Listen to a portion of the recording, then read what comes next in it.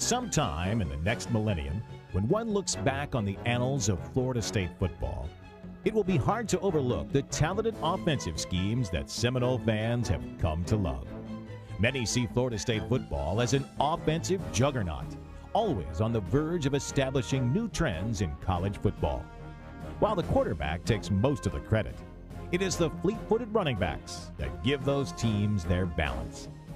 Florida State has had a rich history of running backs, as different in characteristics as one can imagine. Put them all together, and you'd have a running back for the ages.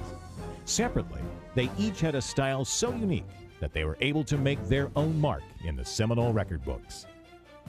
My running style is more of an elusive, slashing style type runner, where it enables me to take advantage of my size and ability.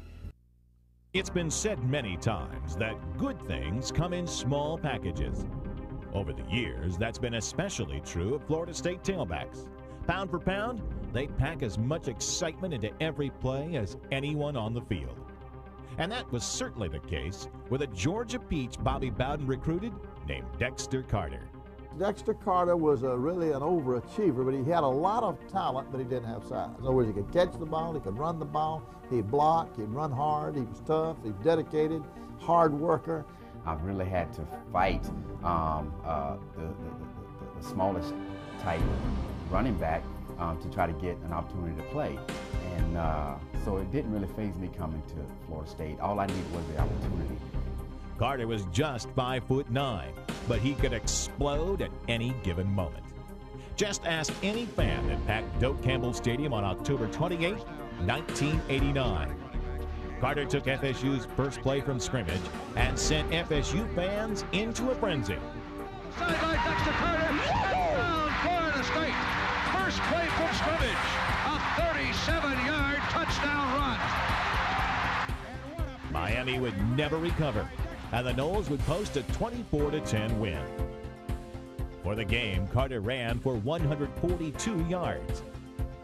That was one of only a handful of 100-yard rushing games turned in by Carter in his FSU career. He also found other ways to torment the opposition, like returning punts, or catching passes out of the backfield, or returning kickoffs. As a matter of fact, Carter's 89 heroics weren't the first he turned in against Miami. As a freshman, Carter teamed with Keith Ross for a 100-yard razzle-dazzle kickoff return against the Canes at the Orange Bowl. To the 30, Carter, 40, he's going to go all the way. Dexter Carter down the far sideline. We're going to have a time all day. He played big in big games. In the 1988 Fiesta Bowl, Carter snared 4 passes for a total of 89 yards. All part of an amazing 31-28 FSU win over Nebraska. 2 years later in the Fiesta Bowl, against the same Nebraska Cornhusker team, Carter again helped knock off Nebraska with a combined 119 yards rushing and receiving, including a 10-yard TD catch. During his career, Carter split time with Sammy Smith, his backfield teammate, for 3 of his 4 years. But Sammy was a bigger back. Though quick, Dexter was still like a stick of dynamite when he got the ball. By the time Sammy moved on to the pros, Dexter got just 1 year as the main ball carrier. That was 1989, and he made the most of it, scoring 8 touchdowns as the Noles went 10-2 and finished the year ranked 3rd nationally. Carter still ranks among the top 10 rushers of all time at Florida State, and he's still in the top 10 for career rushing touchdowns as well.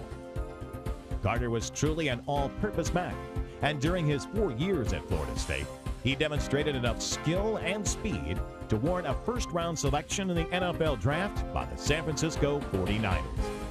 Dexter Carter, small in size, huge on the field.